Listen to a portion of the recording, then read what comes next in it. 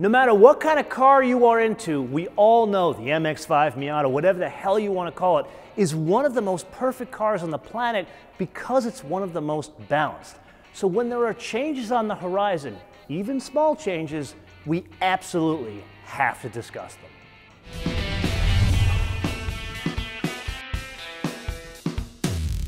Now, as we kick things off today, I'm certain there's a subset of you scratching your head thinking, what the hell are you talking about? The Miata, yes, it's been around since 2016, but I don't know of any changes.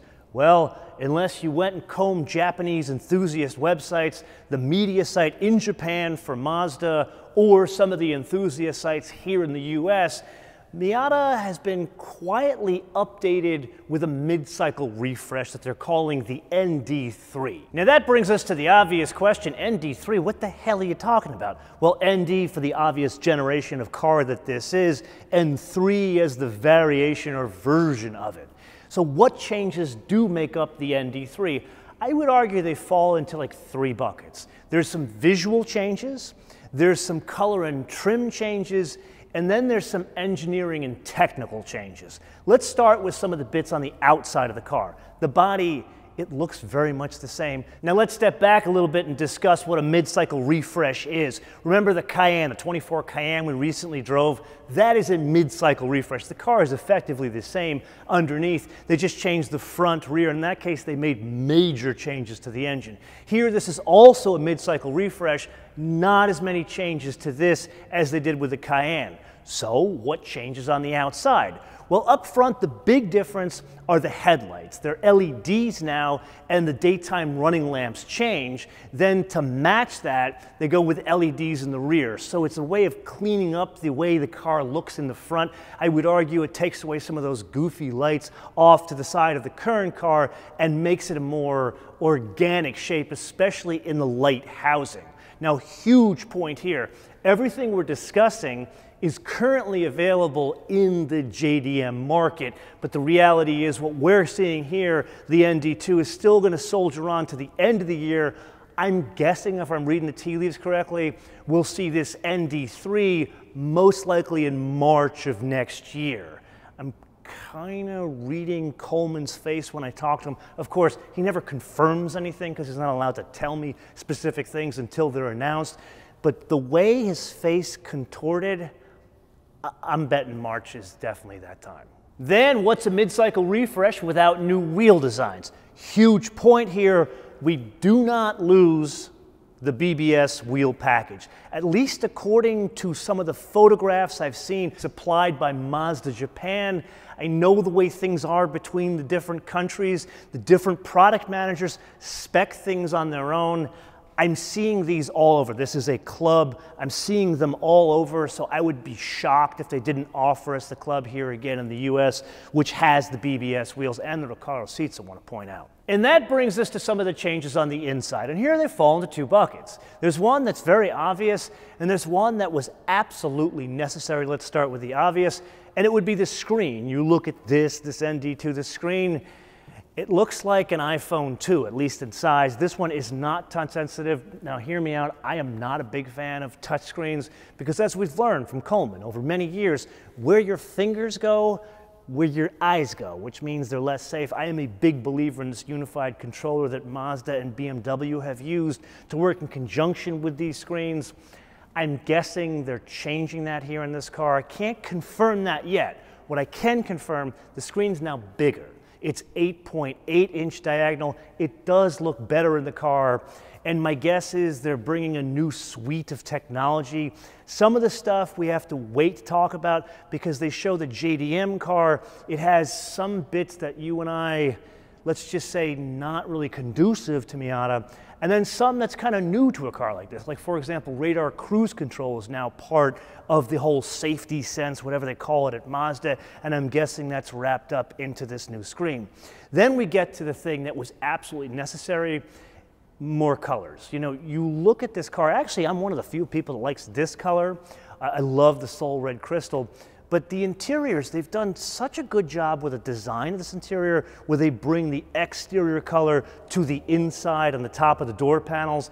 But the thing that they just didn't go all the way on, black interior.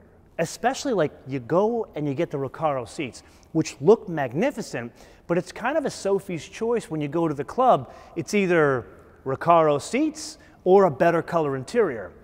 That sorta is changing because this new ND3, they at least show this supple tan interior, but more importantly, a tan top to go with it. And if I'm seeing these pictures correct, it looks like there's a brown dash to go with the tan interior.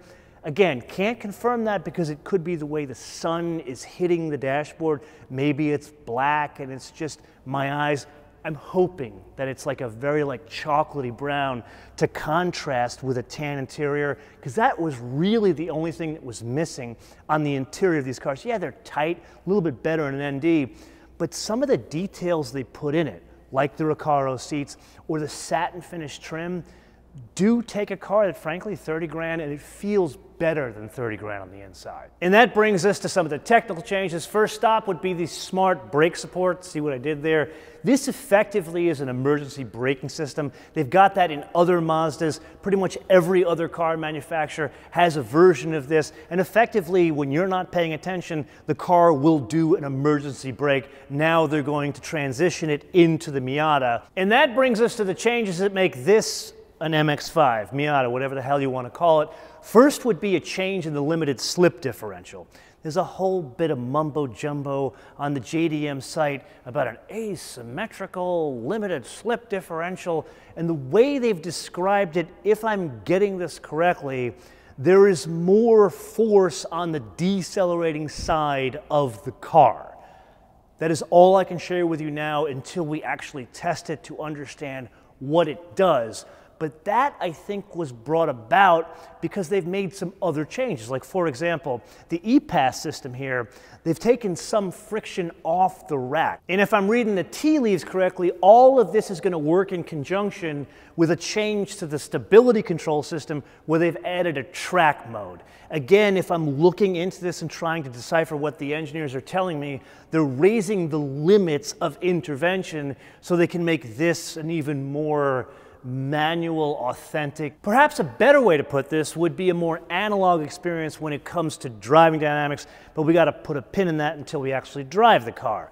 And that brings us to one of the most obvious questions of this whole discussion. What about the engine? And there you know the answer to this. It's a balanced car, not a powerful car. So still the same two engines on offer. Remember, the JDM car is the 1.5. There's also a 2-liter there, and we only get the 2-liter here. They're promising an additional 4 horsepower. So not a whole hell of a lot to discuss. They talked about rev bands, how the power has arrived. But again, we got to wait until we actually drive the car to see if it makes a difference. My guess, it's more about sharper driving dynamics than it is about power. Okay, so those are all the notable changes. But now we need to switch the discussion to the overall business of Mazda. Why do we need to do that? Because Mazda has changed substantially since this car was introduced in 2016. For example, the CX-90. That is a $40,000 base price. They go up to about $60,000, $63,000. Most of them are transacting in the 50s to low 60s range. But here's the important point. They are selling now about 5,000 units a month. Why is this important to you? When a car, at least the base price of the car, goes over $40,000, $50,000, the volume usually halves.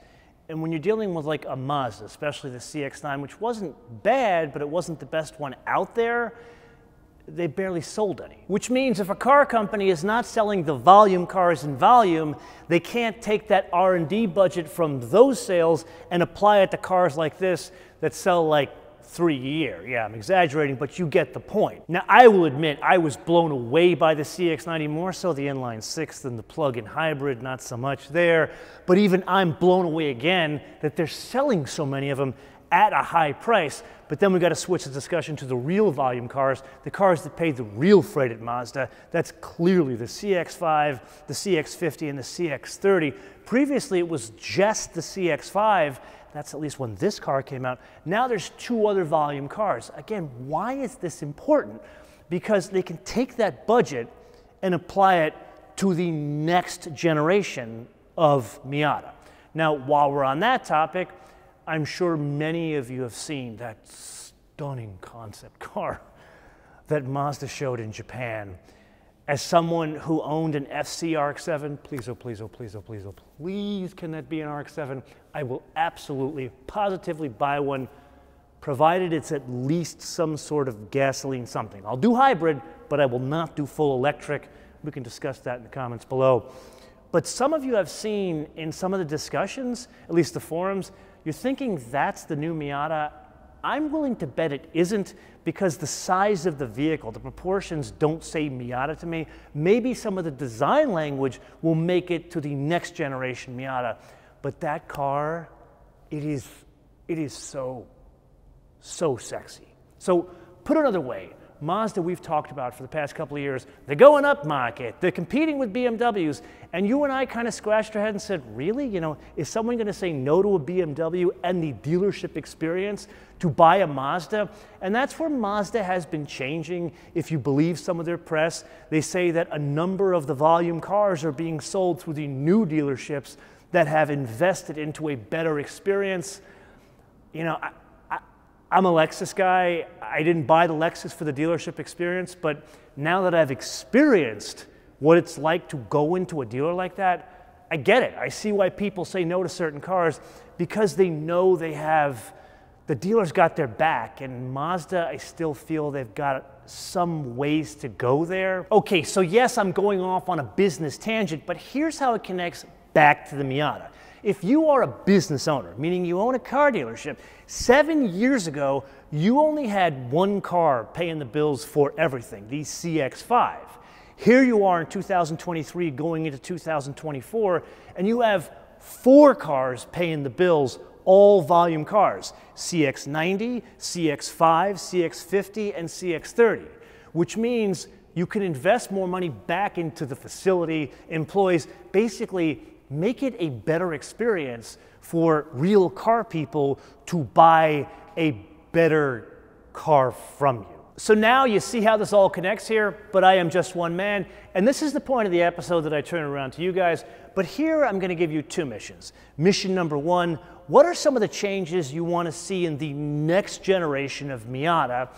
And number 2, our dear Mr. Coleman. He has promised to do a how and why episode on the plug-in CX-90, but he's working on something special and he will not tell me. I'm guessing it's probably an RX-7 or new Miata, because they got him going all over the place and he just has no time to socialize like he once did.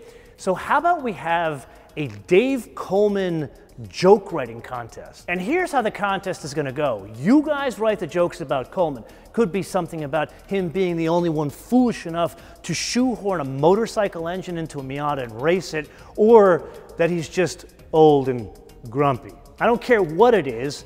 Comments below, write your Coleman jokes. The best Coleman joke that is picked out by Coleman and his wife gets a part that has been discarded from one of his many cars that he will sign. Now, has Coleman officially agreed to provide these fabulous cash and prizes? Not exactly, but I intend to make him an offer he can't refuse. And if you like this episode, I would highly suggest you watch an episode that is the absolute opposite end of the spectrum here. We recently drove the Lamborghini Huracan Starato.